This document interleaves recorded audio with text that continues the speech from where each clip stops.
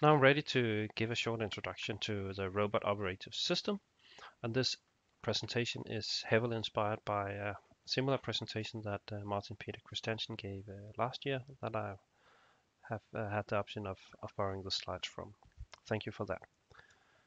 So first of all, when a lot of people try to develop software for robots, they actually face different kinds of challenges.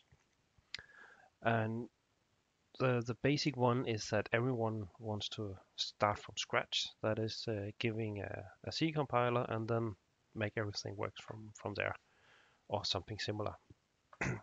And there is just a limitation on how far individuals can take a single project when they start from scratch. If we start developing different kinds of modules that can be reused, then it gets much simpler to actually collaborate and build interesting things on top of that. And the basic issue on how robotic development has been running earlier is demonstrated in the circle over here, where we have someone publishes a paper about a robot and some software they have made for that robot. Some others find this of interest and would like to redo some of the experiments or maybe even extend it. But it's hard to figure out how the software should be used, even if they have access to the software, and it's not really defined how to use the software and many other things. So they try to do it again and try to maybe build it from scratch to make it easier. And a lot of time goes, and at some point time runs out and you commit a new paper, and now the circle repeats because there's not this nice framework to actually reuse software within. And ROS actually tries to solve this problematic approach to this. But how does it do that? When the robot operating system is a flexible toolwork for writing robot software, and it's a collection of different elements, tool libraries, and conventions that makes it simpler for a robot software developer to go through all these steps that is required. And you can say that the primary goal of ROS is to support code reuse in robotics research and development. And the idea, it's not only so you're able to take a certain piece of code and then reuse it in a new project, but to build it in a coherent way so it's easy to make code elements fit into each other. And let's talk a bit about the history of ROS, because it has a few years behind it right now. The project started back in 2007 and at Stanford, the Artificial Intelligence Laboratory. And then it has been overtaken by the Open Source Robotics Foundation in 2013. And for many cases, it's more or less the de facto standard for robot programming. And we have numerous cases on where it has been used. A few examples here from Denmark is a mobile industrial robot seen down here, which is a commercial success in the part of Odense, bought by a huge a company behind mobile industrial robots, was bought by a huge American company. We have the robotics field robot.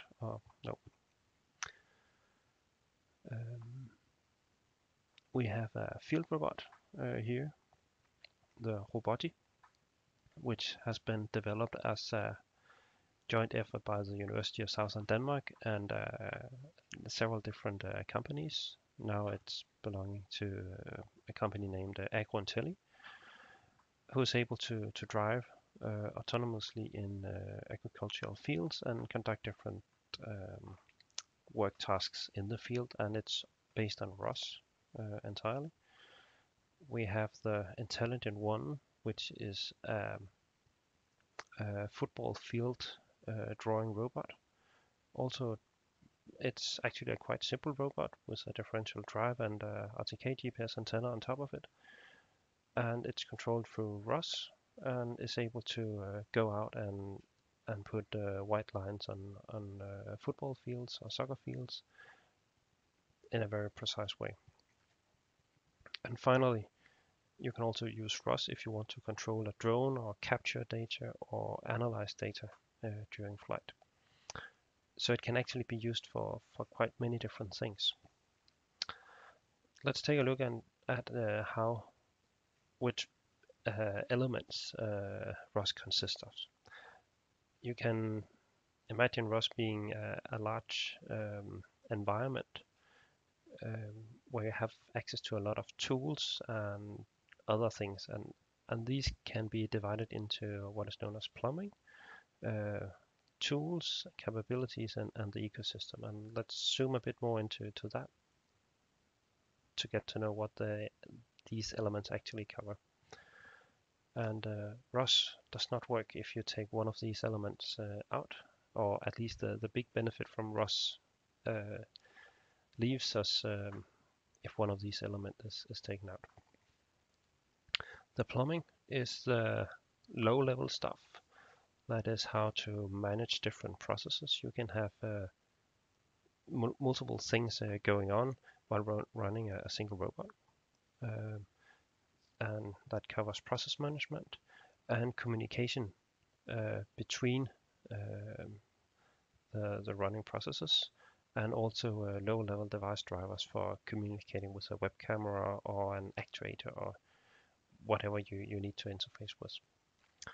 Then there is a set of tools that allows you to do simulations and visualizations and provide a useful GUI for whatever you want to interface the robot with. And there are some options for data logging. And based on these two, you can actually go quite far. But there is already a host of well-defined packages that can help you do different things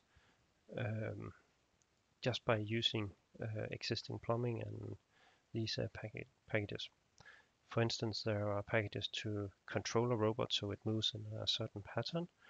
There are nodes that can plan robotic motions that can help on analyzing and perception of data, to map regions based on sensor input, and how to control manipulation of objects.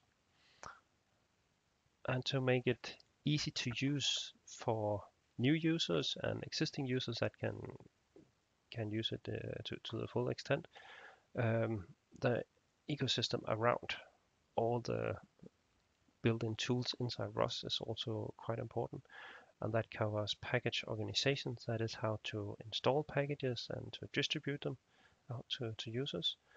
The documentation and the tutorials, that is tools for getting people started using the system. In ROS, you're able to program in different languages. Some languages are fully supported, and some it's possible to use to a lesser extent. In this course, we will mostly rely on Python, which the current ROS version uses Python 2.7. There is a new ROS 2 underway that relies on Python 3, but there are some limitations in using that right now that has hindered me from using it in this course. So let's dive into the robot operating system and see if we can build a package and make stuff work inside that. ROS uses the Catkin build system, which is one way of specifying which packages depend on others and in which order should I compile stuff and all of that things. It's a command line tool named Catkin, and we use that version that is issued using Catkin build.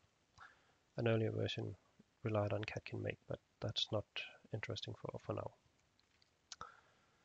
When you have created a Catkin workspace or ROS workspace, you will have a number of subdirectories in that workspace.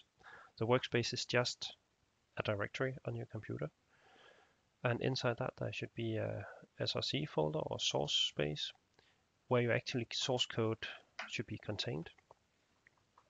And there are two other directories, the build and the develop spaces or directories, which contain information that ROS has built based on the information in the source directory.